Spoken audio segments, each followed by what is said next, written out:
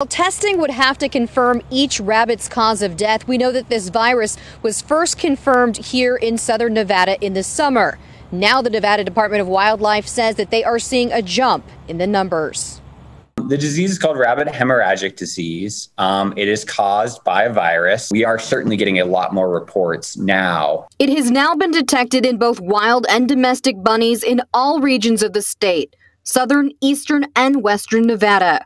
RHDV2 originated in Europe and showed up in the U.S. last spring, in the Silver State in June. Because it's a new disease, we're still finding out a lot of how it affects our North American species of rabbits. It has a high mortality rate in domestic rabbits, 80 to 90%. In our wild rabbits, it seems a little more variable.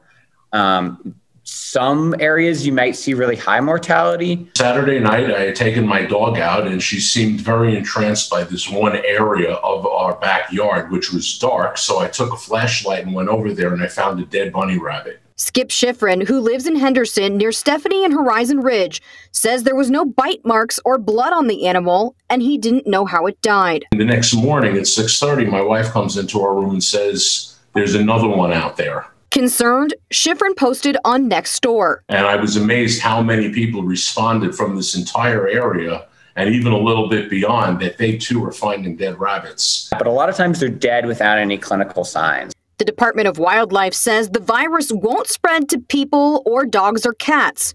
But if you own a pet rabbit, now is the time to be extra cautious. If you are, say, hiking in an area where you know rabbit hemorrhagic disease has been, especially if you have a rabbit that, say, has free range of your house, you want to make sure you're removing your shoes. You're not tracking in soil. This virus is incredibly hardy. It can live, up to 100 days potentially in carcasses.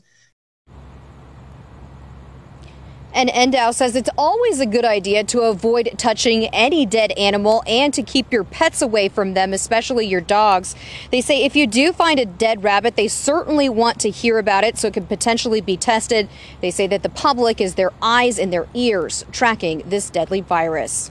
Reporting live tonight in Henderson, Kim Passoff, Fox 5 News, local, Las Vegas.